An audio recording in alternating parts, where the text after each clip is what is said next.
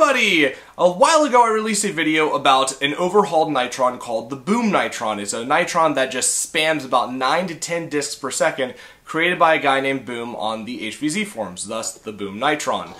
While that Nitron is a lot of fun, kind of easy to mod, and just spams like crazy, it has a lot of problems. That's why I've kind of taken all the problems in the Boom Nitron 1 and I've created the Boom Nitron 2.0, which addresses a lot of the problems in the first one and corrects them or gets them nearly corrected, because there's still some things that you can do to make it better that I don't really know how to go about. I'll explain that later. But what were all the problems in the Boom Nitron 1 that I've addressed in the Boom Nitron 2? The first problem with the Boom Nitron 1, according to how I made mine, was that it was running off of 4 truss fires and 4 to 5 9 volts. First off, that's a lot of 9 volts, and you're using 36 to 45 volts just to run the back motor by itself. That's $20 to $25 and a ton of voltage you don't really need to use. Alongside with the truss fires just running the front flywheel motor, you have a very expensive setup, which can easily be remedied, and I'll get to that in a second.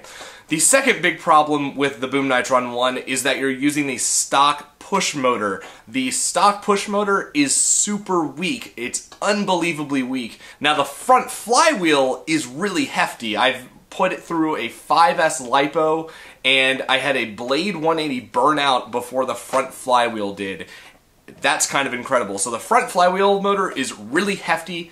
The push motor is super weak. So that's the second big problem. The third big issue with the Boom Nitron 1, according to my build, was I was using stock switches for the trigger. Stock Nerf switches aren't very strong, so if you take them past a certain limit, which is quite low, you're going to burn them out, and that's not good. So, with all that taken into consideration, what did I do for the Boom Nitron 2.0? Because it looks just like, you know, the Boom Nitron 1. Well, I'm going to show you pictures of what I did alongside what I'm saying so you can kind of get a better understanding than me just showing you a shell and just rambling on. So to combat the first problem of lots of power supply not really doing much, is I have taken both the truss fires and 9 volts and I've condensed them down into one LiPo. This solves a lot of problems, mostly the amount of money you have to spend. Getting into LiPos initially is going to be a large chunk of money because you have to buy a charger, you have to buy the wires, you have to buy the connectors and the LiPos itself. That's a big chunk of change. But afterwards, LiPos can be stupid cheap. You can get them for like $9, $11, $10. It's really from like $5 up to $20, and you can get yourself a really nice LiPo.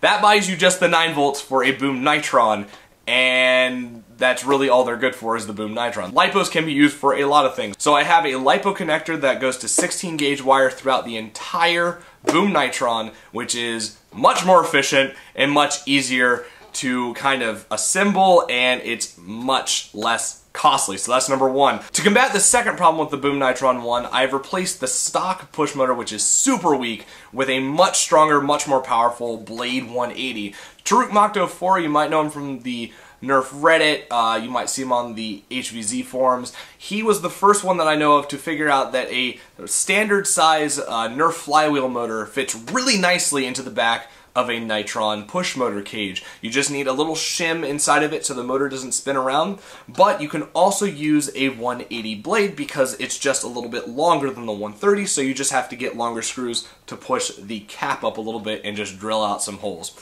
Anyways, I put some epoxy around the motor. I put lube on the motor beforehand so that the motor will slip out and leave a perfect impression in the epoxy so that you can just quickly replace motors in there in case they burn out, which is really nice. And I've also added an RC connector in the back, so if you need to do maintenance, such as replacing the motor, you can just disconnect it, pull it off of the battery tray, and you're good to go. So that makes it a little more efficient. And lastly, I have replaced the stock switches that I used to use in the triggers with micro switches, which are high amp rated, so you can throw LiPos at this all day and nothing bad will happen, like the switches burning out. I've also replaced all the wiring in the Nitron with 16 gauge wire so that it's long lasting, it's hefty, you can throw stuff at it all day and nothing bad will happen, like wire melting its plastic coating or anything bad like that. So this thing has been overhauled all on the inside to where I think it's good for now. I think the last thing I could probably do this for a Boom Nitron 3.0 would be like active braking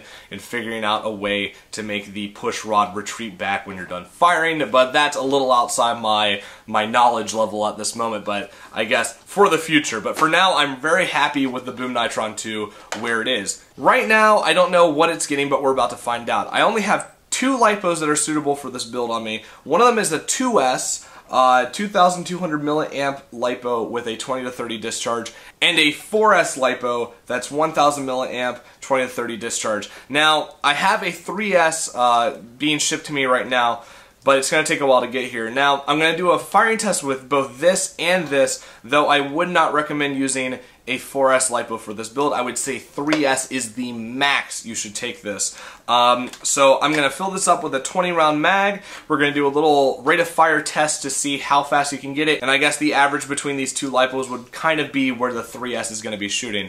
I'll definitely show the 3S in the future, but for now this is all I have, so I apologize. So let me get this set up and let's see how fast this thing can shoot. Alrighty, I have the 2S LiPo in it right now. It fits very nicely. I have some foam to kind of keep it in there nice and snug.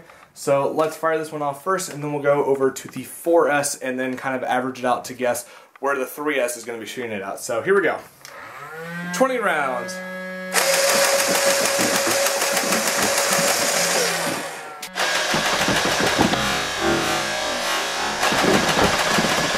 Alright, now time for the 4S. Like I said earlier, I do not recommend using this because there's only 1 blade and 1 other flywheel. I would say 3S is even pushing it, but for now we're just going to use it for testing. Here we go.